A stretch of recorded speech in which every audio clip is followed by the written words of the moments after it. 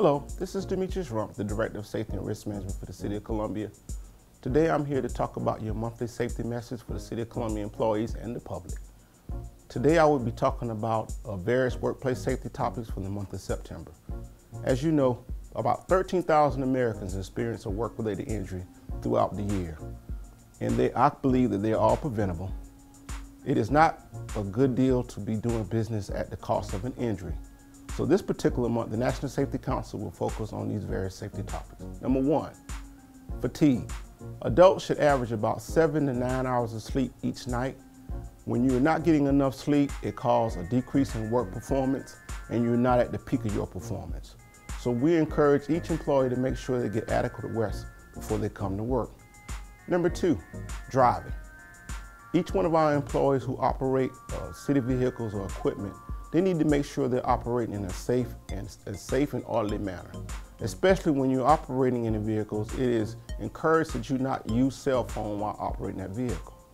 It is up to you to worry about your own personal safety. Number three, overexertion. Overexertion calls from employees excessively lifting heavy objects or incorrect lifting or just reaching and pulling and pushing. Make sure that you use safety and lifting techniques at all times so you won't suffer an overexerted injury, especially from your back or your legs or your shoulders. And last but not least, I want everyone to know that we are in hurricane season. Make sure you know about your emergency action plans and evacuation plans at work and at home, because you never know when a hurricane may be coming, but it's best to be prepared than to be sorry. And make sure you pay attention to the local broadcasting and TV stations for any updates. Another item that I want to stress is workplace violence. The number one topic in the news now is active shooter.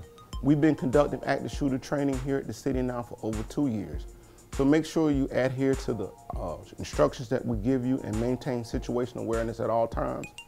If at all possible, avoid, meaning evacuate, defend by barricading, and last but not least, you defend yourself. That is your last cause.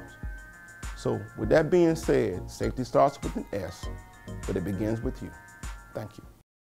Hey there, Mayor Steve Benjamin here. Thanks for watching this video. Make sure you give it a like right below the video, and don't forget to subscribe. Also, while you're here, be sure to check out one of our other videos or follow on our social media platforms.